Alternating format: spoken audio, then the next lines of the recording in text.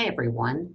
If you've used PATRIC and for creating genome groups and analyzing different data sets, you've probably discovered that downloading data in PATRIC is pretty sweet. Let me show you an example of this. So organisms, I went to Brucella, I go into genomes, and I click on the filters, and I'm going to do the public genomes at this point. So genomes that everybody has access to. And let's say I pick a couple of genomes, and I say when I download, and this is common, often people want the FASTA formats. So I'm going to download all of that. And it's going to create a file, takes a few minutes to do it. It's doing it right now. And if I go to my Finder window and look at my downloads, you can see the most recent one, it's 1.4 megabytes, and that's my download file. If I click on that to unzip it, then I can unzip it and I can open it for each of these genomes, and that'll give me a pretty sweet, let me open it with a text edit or something, if it'll give me that option. There we go. And that's a pretty nice way to get all your data and download it very easily. But there's a problem if I choose my private data. Once you get used to this and you like it so much, let's say that I just want private data. So I click on false, and that means it's not accessible to the public. I'm logged in, this is my private data.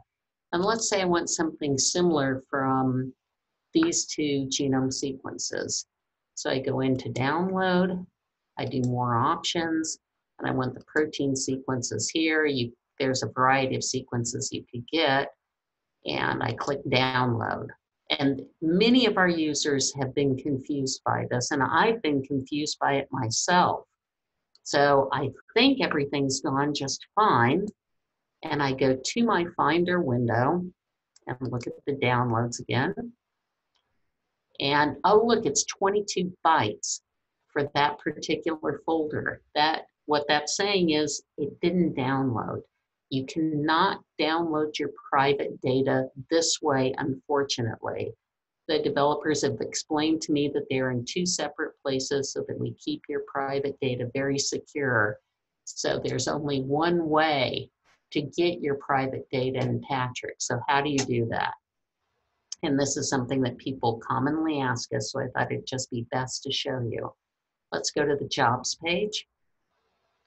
Click on that, and it'll show me all the jobs I've done in PATRIC. I do a lot of work in PATRIC, but let's say I want to download annotation data.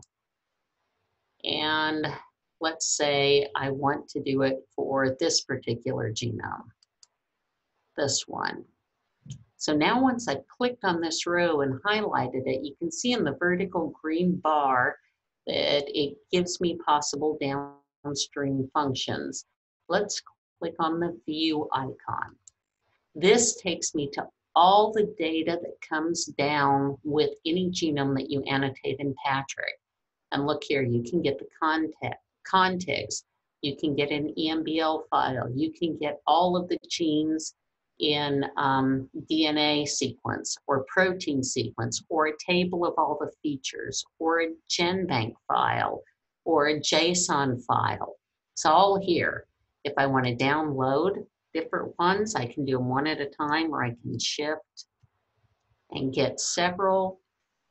And then I can, well, I guess it's just one actually. So then I go into the download function, and it's downloading. I go and I open that. There it is. So that's the way. Unfortunately, when it's public data, you can download many genomes at the same time and get all the data. Private data, you're going to have to do it one at a time, and you're going to have to go through the jobs page. And that's how you download data in PATRIC for your private data.